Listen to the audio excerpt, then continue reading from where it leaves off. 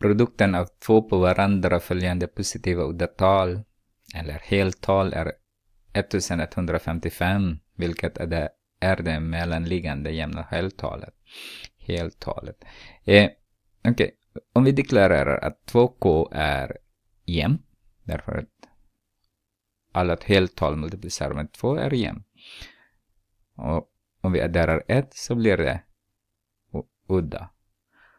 Och det är vår första talet. Skriver jag här, första talet. Udda talet. Och den andra är 2k. Adderar med 3.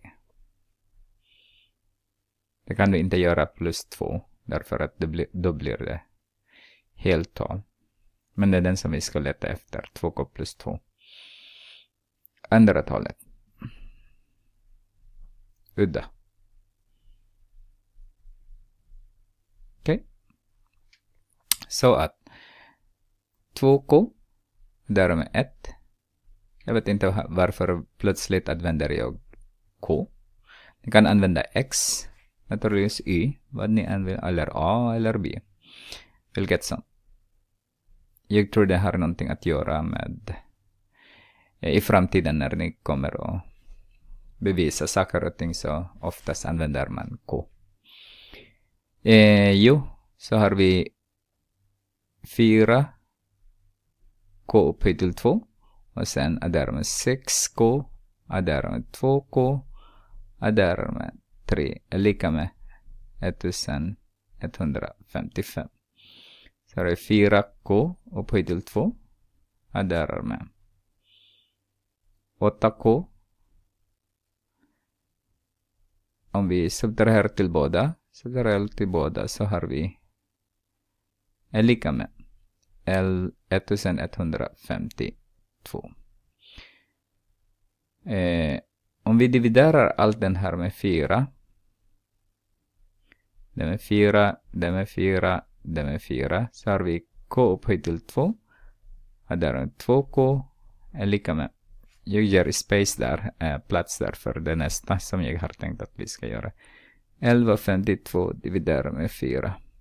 288. 288. Och kvadratkomplettering säger så här att vi tar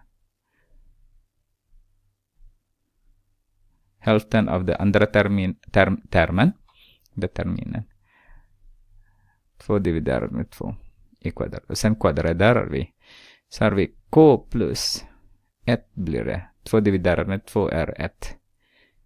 I parentes kvadrat är lika med 289 blir det.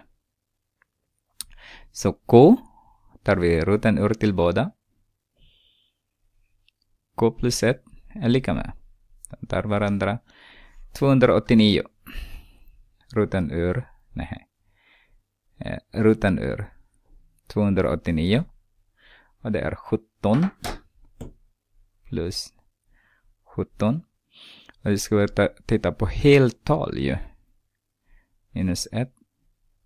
Minus 1. Så k är lika med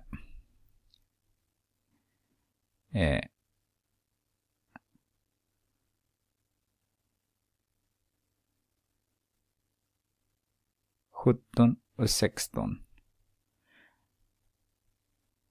Det betyder att den första, vår första nu då, är första talet. Här har vi 32 multiplicerar med 16 och där med 1 är lika med 33. Och den andra 2 multiplicerar med 16 plus 3 är lika med 35. Och det måste vara mellanläggande är 34. Det var den som vi letar efter. Jag missade nästan och tänkte på positiva. Så vi struntar in det negativa värde. Så det är 34 som vi letar efter.